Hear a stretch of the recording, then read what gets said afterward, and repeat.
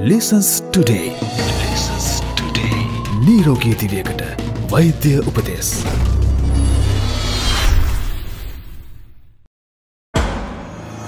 Caesarean සැත්කම සිදු කරනු ලබන ආකාරය පිළිබඳව ඔබ දැනුවත්ද? මේ පිළිබඳව අද අපට කරුණු පහදා දෙන්නේ ප්‍රසව හා නාරි රෝග විශේෂඥ වෛද්‍ය චාමින්ද මාතොට. බොහෝ මහවරු පාජනය වෙන සැත්කමක් තමයි සිසේරියන් සැත්කම කියන්නේ. අපි දන්නවා සාමාන්‍යයෙන් දරු ප්‍රසූතිය සිදු කරන ප්‍රධාන ක්‍රම දෙකක් තිබෙනවා. එකක් තමයි සාමාන්‍ය දරු ප්‍රසූතිය, අනිත් එක සිසේරියන් සැත්කමක්. අද ලංකාවේ සිදුවන දරු ප්‍රසූතියන්ගෙන් 3න් එකක් පමණ සිදුවන්නේ සිසේරියන් සැත්කමක් විදියට. ඒ වගේම තමයි සිසේරියන් සැත්කම කියන එක සාමාන්‍යයෙන් අපි ගණන් ගන්නේ මේ කියන්නේ ප්‍රධාන ගණේ සැත්කමක් විදියට. ඒ කියන්නේ මේජර් සර්ජරි කියලා අපි කියන්නේ එකයි. නමුත් ලෝකේ සිදු කරන ප්‍රධානතම මේජර් සර්ජරි එහෙම නැත්නම් ප්‍රධාන ගණේ සැත්කම තමයි සිසේරියන් සැත්කම කියන්නේ. ඒකෙදි දැනට සිසේරියන් සැත්කම් වලදී සිදුවන සංකූලතා ඉතාමත්ම අඩුයි. නමුත් මේ ප්‍රධාන ගණේ සැත්කමක් නිසා අපි සිසේරියන් සැත්කමක් නිර්දේශ කරන්නේ මවට හෝ දරුවාට යම්කිසි සංකූලතාවයක් තිබෙනවා නම් ඒ සංකූලතාවය නිසා සිදුවන හානිය අවම කර ගැනීමේ ක්‍රමයක් විදිහට තමයි අපි සිසේරියන් සැත්කමක් නිර්දේශ කරන්නේ. ප්‍රධාන වශයෙන් අපි සිසේරියන් සැත්කමක් සිදු කරන්න ක්‍රම දෙකක් තියෙනවා. එකක් තමයි කලින් සැලසුම් කරලා සිදු කරන සිසේරියන් සැත්කමක්. ඒ කියන්නේ මොකක් හරි හේතුවක් නිසා උදාහරණයක් විදිහට මවට යම්කිසි රෝග තත්ත්වයක් තිබෙනවා නම් එහෙම නැත්නම් දරුවාට සාමාන්‍ය ප්‍රසූතිය අවදානම් වන කිසියම් ගැටලුවක් තිබෙනවා නම් එහෙමත් නැත්නම් දරුවා සාමාන්‍ය ප්‍රසූතියට සුදුසු නොවන පිහිටීමක සිටිනවා නම් මේ වගේ අවස්ථාවක අපි නිර්දේශ කරනවා සිසේරියන් සැත්කමක් මගින් දරුවා බිහි කිරීම. එහිදී සිදුවෙන්නේ මොකක්ද කියලා බොහෝ මව්වරු අපෙන් විමසනවා. ඇත්තටම සිසේරියන් සැත්කමක්කේදී කොහොමද මේක සිදුවෙන්නේ, මොකක්ද වෙන්නේ කියලා.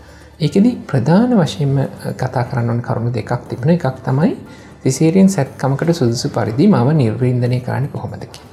ඊළඟට මේ සැත්කමේදී මොකක්ද සිදුවන්නේ කියලා.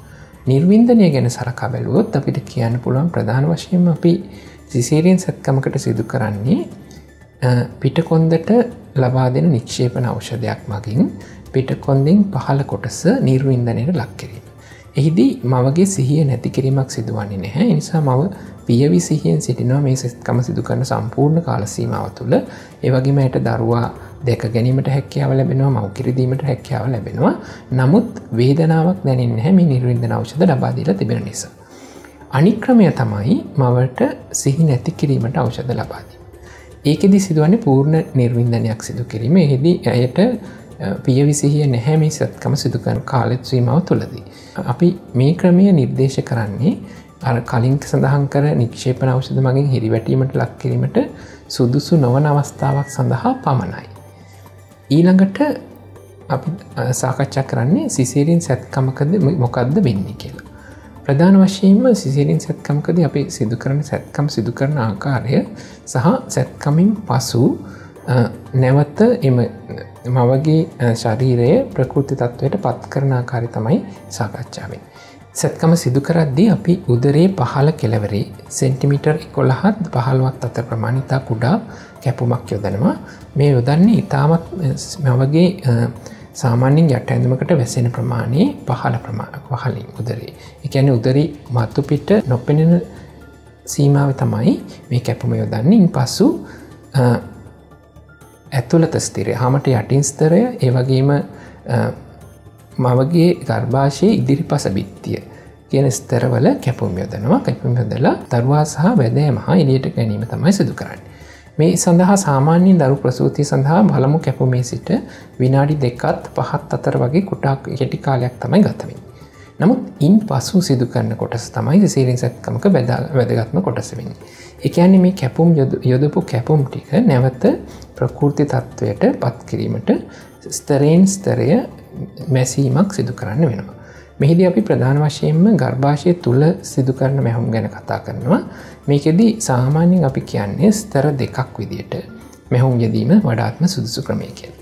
ඊළඟට ගර්භාෂයෙන් පිටත උදර කුහරයේ ඇතුළත බිත්තියට මැහුමක් යොදනවා. ඒ වගේම උදර කුහරයේ පිටත බිත්තියේ මැහුම් යෙදීමක් සිදු කරනවා. ඊළඟට සමට යටින් දියවන මැහුමක් යොදනවා. අපි සාමාන්‍ය ලීසන්ස් රෝහලේදී සිදු කරන සැත්කමකදී සිදු කරන්නේ සමට යටින් දියවන මැහුමක් යෙදීම. ඉන්පසු සම මතු පිට අපි ග්ලූ එකක් කියන්නේ අලවන ඖෂධ වර්ගයක් තිබෙනවා. ඒ මගින් සම මතු පිට ස්තරයේ ඇලවීමක් සිදු කරනවා. මේ ඇලවීම සිදු කරාට පස්සේ එතනින් ඇතුළට වතුර යෑමක් හෝ විස බීජ යෑමක් සිදුවන්නේ නැහැ. ඒ නිසා සාමාන්‍යයෙන් මවට සැත්කමින් පසු ස්නානය කිරීමට ඇඟ සේදීමට වගේ ඕනම දෙයක් සිදු කරන්න පුළුවන්. ඒ මගින් තුවාලයට කිසිම හානියක් සිදුවන්නේ නැතුව.